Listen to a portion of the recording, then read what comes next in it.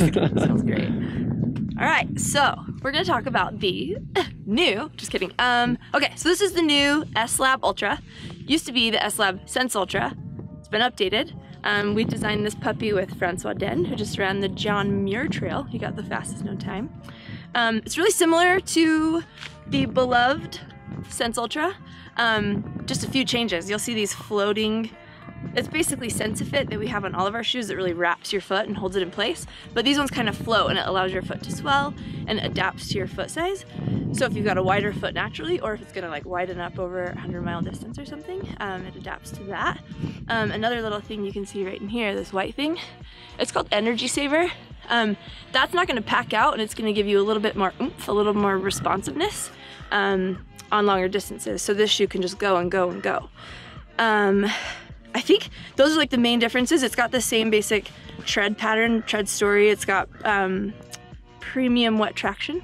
It's got a rock plate in here. It's called Profil Film. A nice like kind of textured overlay you can't really see, but it really protects your upper. So you can get in some really gnarly conditions and you're still gonna have that protection there, and it sloughs off mud pretty well. We've got Salomon's patented quick lace that's made out of like a Kevlar-like material, so it's 4 times stronger than a traditional lace. It's the same thing bulletproof vests are made out of. And then you just tuck that sucker right up in the lace garage here. Really hugs your foot well. Oh, my favorite thing about this shoe and all of the Salomon running shoes is this like EndoFit is what it's called. But it's basically like a sock liner. In the summer, I never run with socks, and this acts as though it's a sock basically, and it has no like stitching or seams inside. So it doesn't rub on your foot. You're not gonna get like abrasion or blisters, but it just hugs your foot. You slip it on and it feels like it was just made for you. And they look really good muddy. Sorry, I used to be a tech rep, so I like get really techy. But yeah, there's not a huge amount of differences. They're super comfy. They're pretty accommodating to like a wider foot type.